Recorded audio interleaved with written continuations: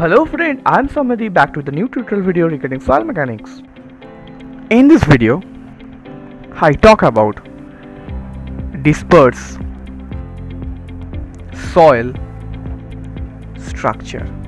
If you are a GATE aspirant, engineering service aspirant or SSC JE, then don't skip this video. You will be losing something. Like my previous video, I'm gonna show you some detailed discussion regarding dispersed soil structure. First,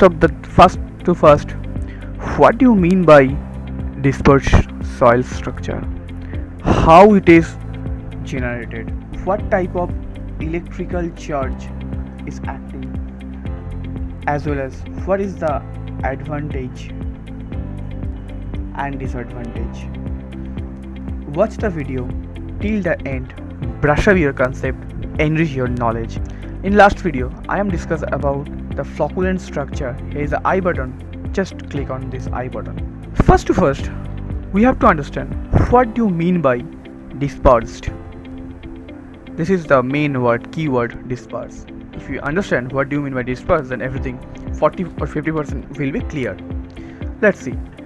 Dispersed, that means suppose a solid particles is there, okay, and these solid particles belong in some continuous phase.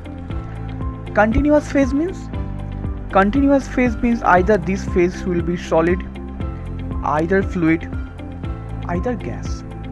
There are no discrete, it's solid continuous body. Okay, suppose this body belongs in this solid continuous phase. The thing is that its composition completely different. So in that scenario, what happened? In that scenario, when these types of material or particle getting wet by water or something, then these particular particle disperse from this continuous body. That means this is your C1 composition, this is your C2 composition, and they are now detached. So this whole phenomenon is known as a dispersed. Okay, now we talk about dispersed soil structure. Okay, what happened? Suppose there is some continuous medium and here is some patch of soil structure.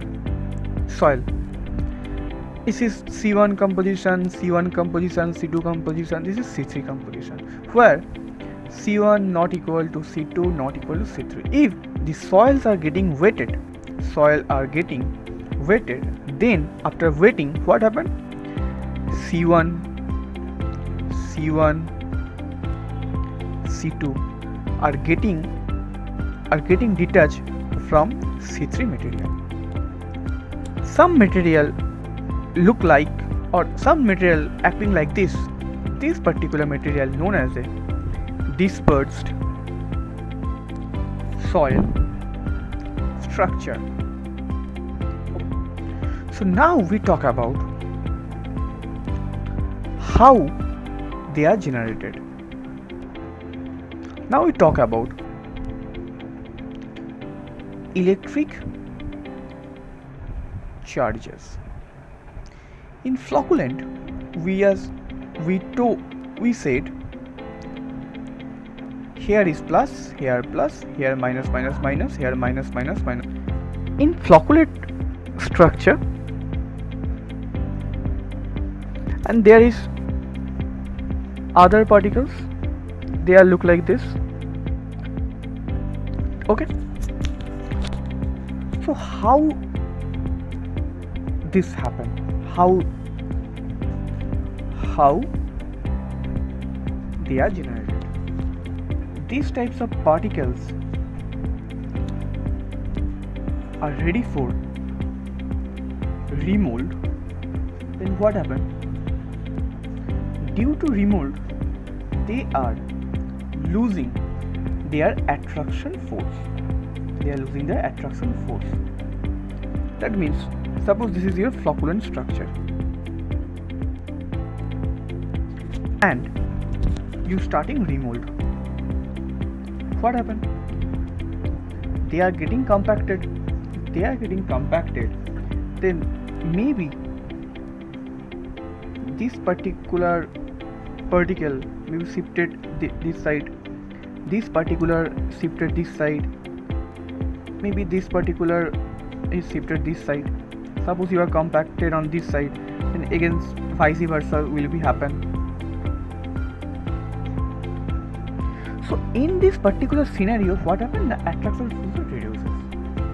force reduces. As attraction force reduces, due to their repulsion force, they are arranged themselves as edge to edge connection. As there is no less attraction, that is why they arrange themselves in this way, and due to repulsion there will be some small voids. In this manner, dispersed particles are generated. So if you say, sir, what do you mean by that? What is the name of this orientation? This orientation known as edge to edge. You can say, okay, then compared to flocculent, there is a void less. Exactly. If void less, permeable less. Permeable less means dense, high. Compressibility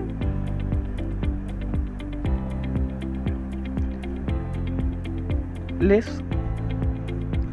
So these are the features of dispersed soil structure. And when you are starting this remold process, so due to slow remold process, gradually strength increase. Yes, fastly strength decreases, but gradually strength increases.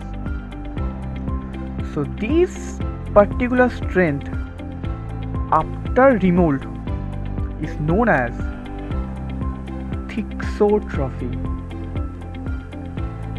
Can you connect? So this was this bonus tips in this video. So what you learned?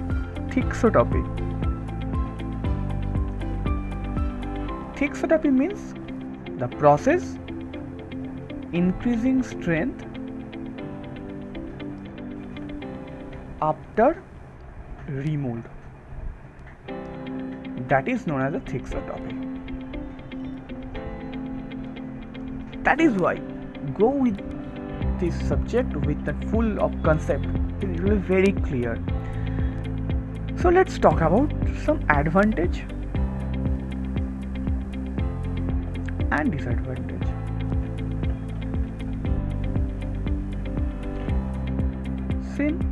Suppose you are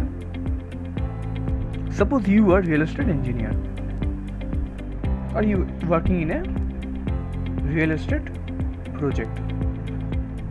So real estate project, that means your soil should be hard, your soil should be less permeable, your soil should be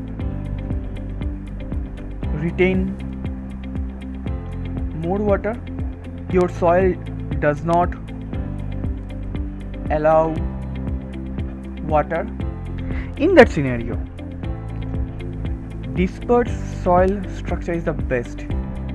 If you found flocculate soil structure, then you have to convert flocculate to dispersed. Either you have to change the site.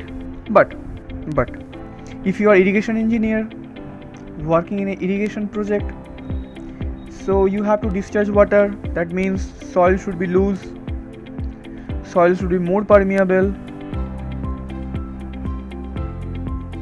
In that case, allow up water high. So in that case, if you find DSS, I mean dispersed soil structure, then that is very harmful for you. Then you need to convert flocculent soil structure, and otherwise you have to do something. So yes, this is something about my site. So in this video I'm gonna show you what do you mean by dispersed and how this dispersion happen and how this is work in the soil structure, where I draw some diagrams, and then I talk about the electric charges and how the flocculent convert to dispersed, that I covered, and then I talk about some features about the dispersed soil structure, and I talk about the orientation, and here I share some bonus tips, the thixotropy, and I show some advantages, disadvantages. So if there is kind of doubt, do comment in the comment section. Still, if you are watching my video, subscribe my channel and press the bell icon for never miss an update, because I am coming with this types of video almost every day. Thank you for watching this video. More knowledge, more opportunity.